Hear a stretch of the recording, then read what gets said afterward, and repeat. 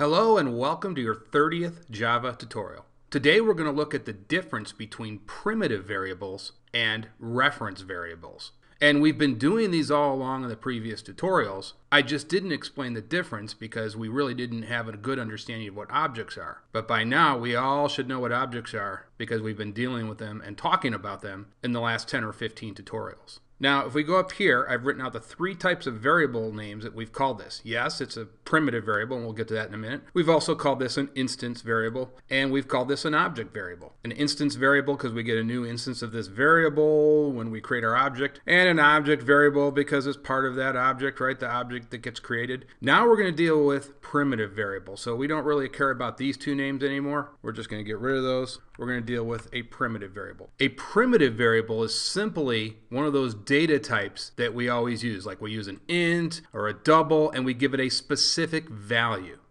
That's a primitive variable. So remember there was double, int, a long, float, where we assign this a simple value, in this case 20. Or in this case of the decimal, we give it a 5.5.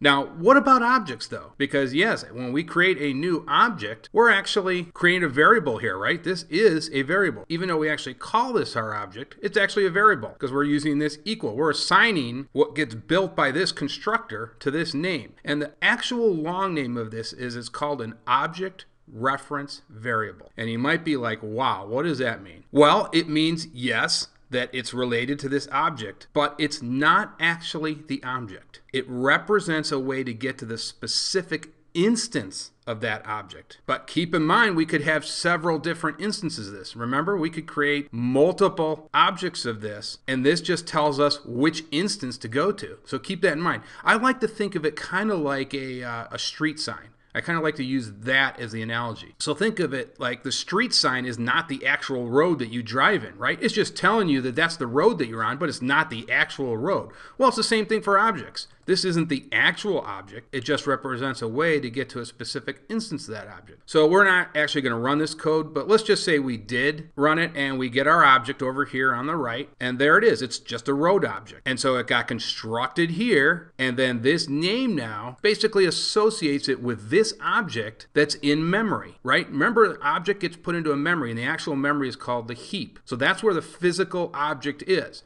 And this is just a name that's pointing and telling you that this is the actual object. Now, where I live, a road will run through different towns. And each town might actually call that road a different name, even though it's the same road. So we could come down here and create a new object reference variable and not have to use the constructor, right? We already constructed it up here, but we just want to create a new reference to it. So we would just come down here and use our road class and call this Maple Road and put mile 15.